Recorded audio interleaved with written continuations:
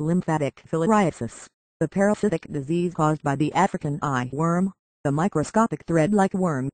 The adult worms can only live in the human lymph system. Lymphatic filariasis affects over 120 million people in the tropics and subtropics of Asia, Africa, Western Pacific, and parts of Central and South America. The disease spreads from person to person by mosquito bites. When a mosquito bites a person who has lymphatic filariasis, microscopic worms circulating in the person's blood enter and infect the mosquito.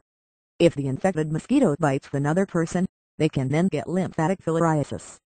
The microscopic worms pass from the mosquito through the skin and travel to the lymph vessels. In the lymph vessels they grow into adults. An adult worm lives for about 7 years. The adult worms mate and release millions of microscopic worms into the blood. Once a person has the worms in their blood, when a mosquito bites, the mosquito can't transmit the disease to yet another person. A person needs many mosquito bites over several months to years to get lymphatic filariasis. People living or staying for a long time in tropical or subtropical areas where the disease is common are at the greatest risk for infection. Short-term tourists have a very low risk. An infection will show up on a blood test. At first, most people don't know they have lymphatic filariasis. They usually don't feel any symptoms until after the adult worms die. The disease usually is not life-threatening, but it can permanently damage the lymph system and kidneys.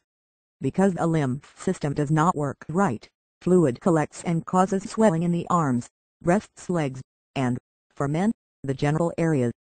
The name for this swelling is lymphedema. The entire leg, arm, or genital area may swell to several times its normal size. Also, the swelling and the decreased function of the lymph system make it difficult for the body to fight germs and infections. The person with the disease tends to have more bacterial infections in the skin and lymph system. This causes hardening and thickening of the skin, which is called elephantiasis.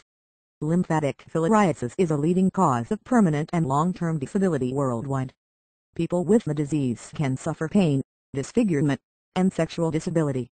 Communities frequently shun women and men disfigured by the disease. Many women with visible signs of the disease will never marry, or their spouses and families will reject them. Affected people frequently are unable to work because of their disability. This hurts their families and their communities. Poor sanitation and rapid growth in tropical and subtropical areas of the world, where the disease is common, has created more places for mosquitoes to breed and has led to more people becoming infected. Prevention includes giving entire communities medicine that kills the microscopic worms and controlling mosquitoes. Avoiding mosquito bites is another form of prevention. The mosquitoes that carry the microscopic worms usually bite between the hours of dusk and dawn. If you live in an area with lymphatic filariasis, sleep under a mosquito net. Use mosquito repellent on your exposed skin between dusk and dawn. Take a yearly dose of medicine that kills the worms circulating in the blood. The medicine will kill all of the microscopic worms in the blood and some of the adult worms. It does not kill all of them. To treat lymphatic filariasis,